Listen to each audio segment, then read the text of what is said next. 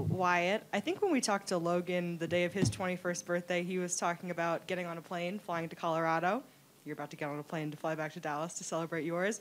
When you look at just what you've done before turning 21, and did you imagine being in this spot, and how do you sum up what tonight meant for you?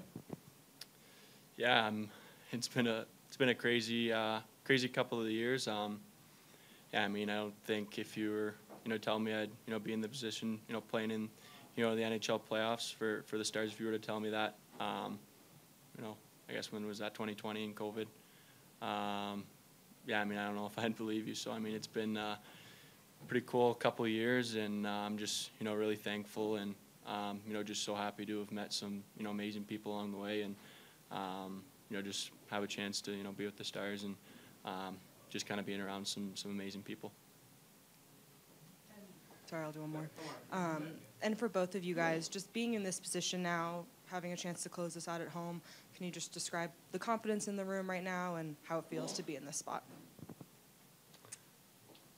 Yeah, I mean, we're after losing game one, we're in the best spot we could be, winning 3 straight. So yeah, I mean, we know they're gonna come out really hard next game, and yeah, I mean, I think it's so important to be able to close it out.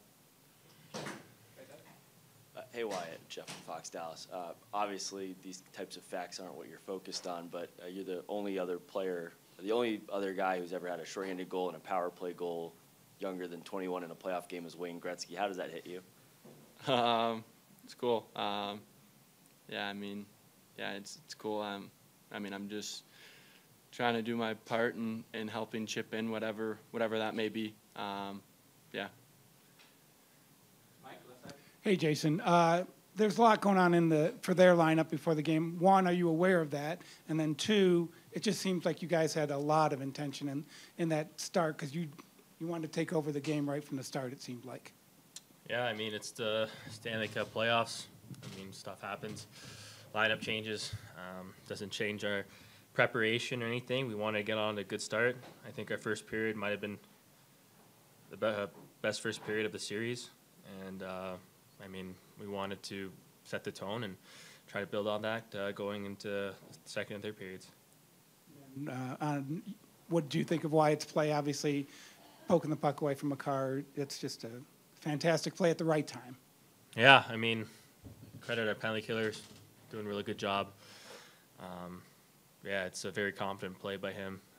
Then try to take advantage of it, try to produce, I mean, offense when he can. I mean, that Wayne Gretzky side is pretty neat. Yeah, you don't see many guys under 21 kill penalties in itself. Surely not out there scoring on the power play too. So obviously it's a tremendous achievement, and it just shows how well and how prepared and how hard he's come. And I mean, it's only gonna keep going up from here. Right. You guys, you've led in every game in this series. You held the Avalanche. You outshot them 14-2 in the first period. Can you just talk about what's going into these efforts from you guys? Yeah, I mean, it's we know they're a fast team. We know what we have to do. Everyone in our dressing room knows how to play the right way, and the right way is successful for us these whole playoffs. And that's all the little details: getting above, forechecking good spots, good routes, and I think it's just contagious. And on our bench, I think one guy sees it, another guy sees it, and you just get rolling and rolling. And it's great to see that, like I said, that how contagious it is when we do everything the right way. And I mean, good things happen.